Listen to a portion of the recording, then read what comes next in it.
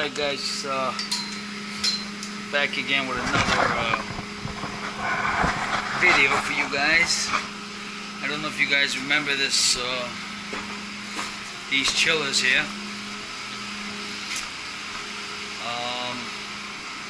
I brought up these cooked contactors and wires about 3 months ago, and we finally got an approval to do something about it. If you notice that one's going right into the green field, and there's no play in there. You know, these wires are tight. They look exactly cut exact.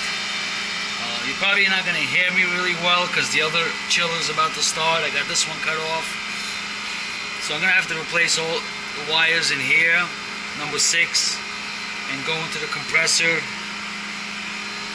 It's number 8. But before I do all that, I'm going to check the compressors just to make sure they're alright. I checked them last time, but I didn't use a megometer on it, so I'm probably going to go get my megometer and check it. And then we have one here, cooked pretty much back to the fuse. Now, if I could find my channel locks over here. I'm going to go ahead and pull these fuses out. I shut it off, power's dead.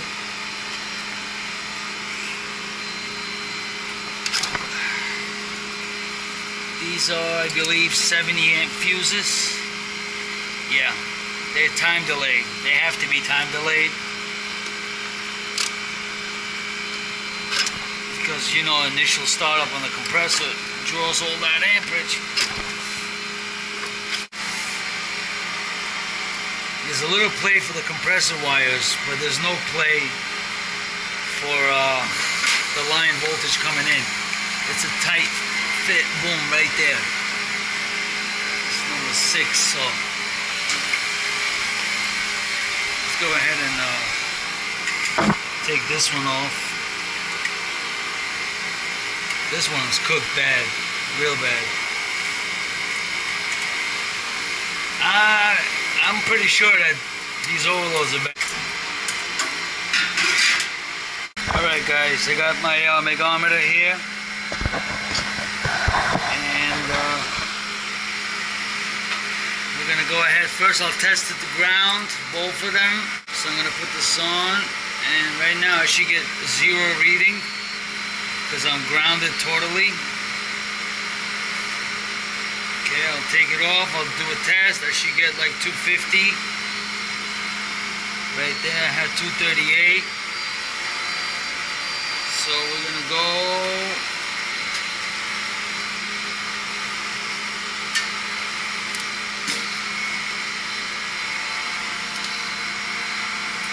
tight spot.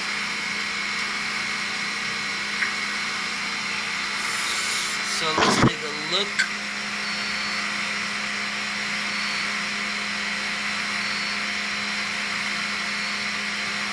$64. That's not bad. 32 on that. It's not so great. So we had 60, 32, and 20. Under 50 is where you're having an issue. Let's go check the other one. We'll grab this with us.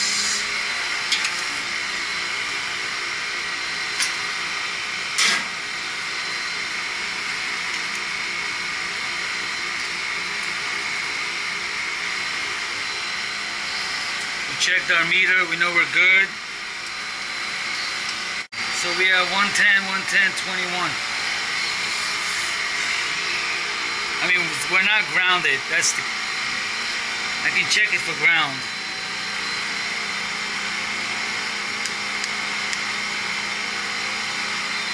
Let's go on ohm reading. You see that? That's my ohm reading there. So let's see if I get an ohm reading to ground. Nothing. Nothing. Seems okay. Seems okay. So good. I'm gonna leave it at that. One thing I could do is replace the contactors and see what happens. My guess is that these things went bad and it was over amping the compressor. Maybe the strainer was clogged. You know, I was working on high head pressure, and you know, or maybe the screws were loose and just the overload didn't pick it up.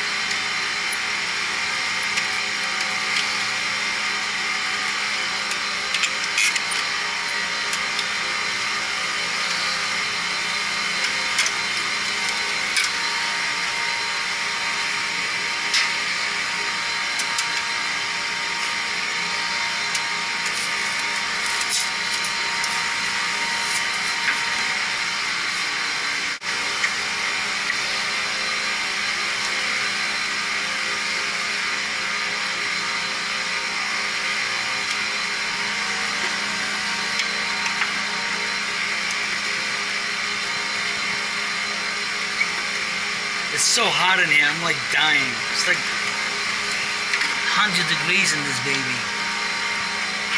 Maybe not 100, but and the makeup air is not working.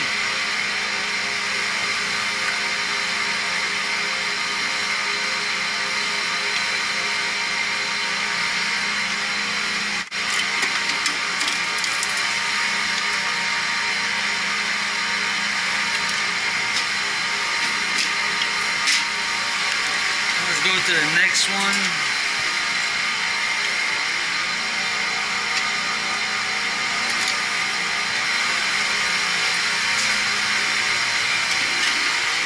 Woo! That sucker's cooked. This sucker is cooked. I smell it, it's disgusting.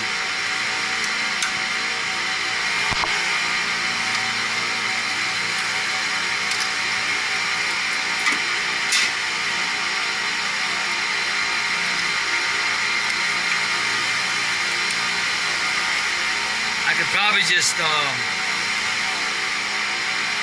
reuse this and not change the compressor once, but this, I'm gonna have to pull off this whole thing and redo it.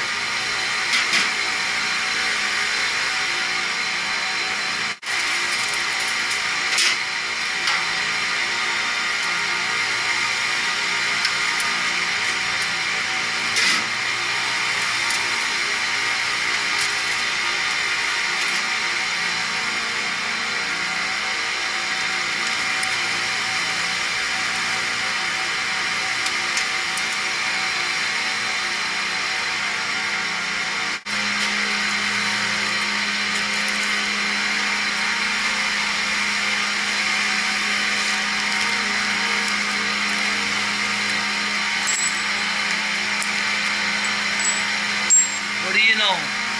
Oh, it's right here.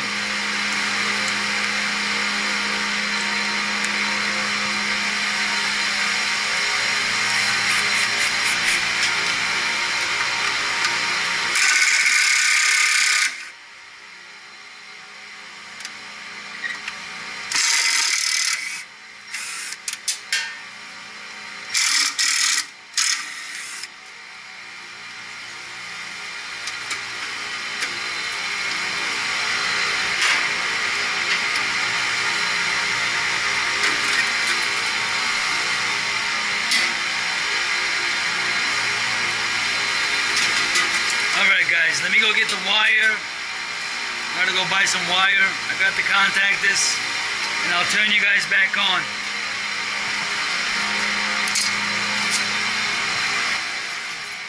Going to the supply store. I don't have any. Those are 60 amp contactors, and I thought I had some, but I used it on the last job, so I'm gonna go pick up some of those. Get like 3 or 4. Keep 2 on the truck. And I gotta get some number 6 wire, and I have a little bit of number 8. I gotta redo that the line voltage coming in from the fuse box into the contactor. That's number 6. So it's going to the green field. So I gotta completely redo that because they're just cooked. And the compressors seem to be fine as far as ground reading and taking an ohm reading.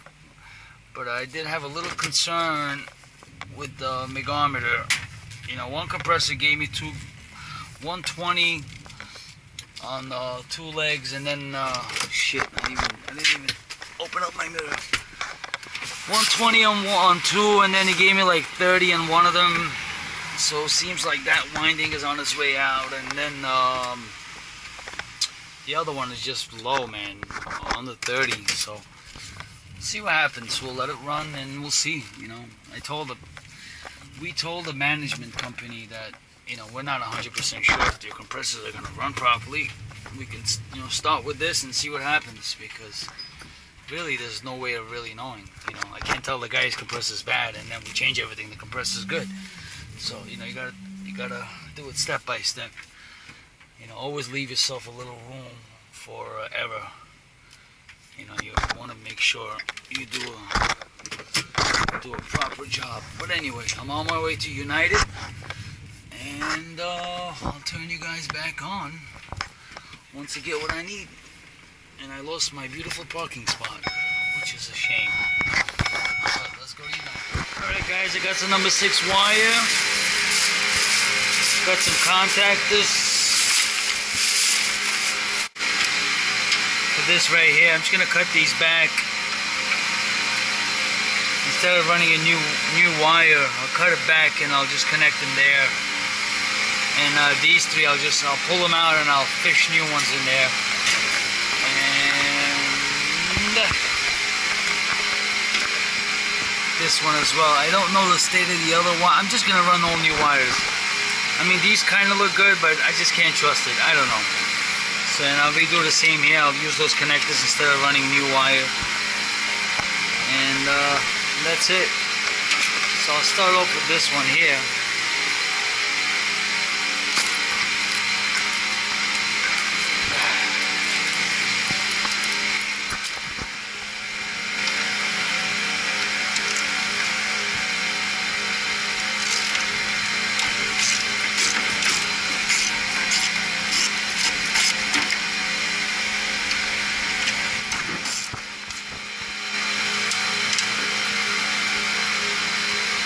Keep the ground wire, and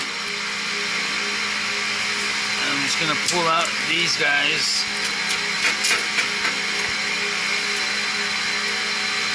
It's disgusting.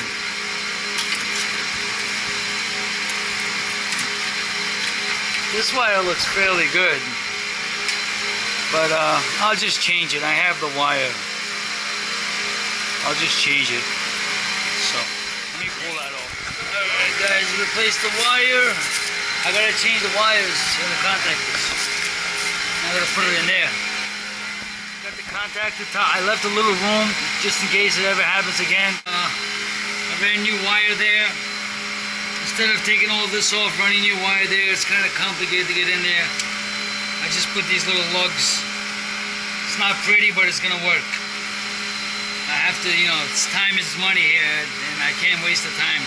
They want me to finish all this, and I got a lot of stuff, so just use these guys right here, and I wrapped it around with this insulation. So now I'm going to replace this contactor. You can see right here, this wire. See that? It's a little bad. So, where the hell is my drill?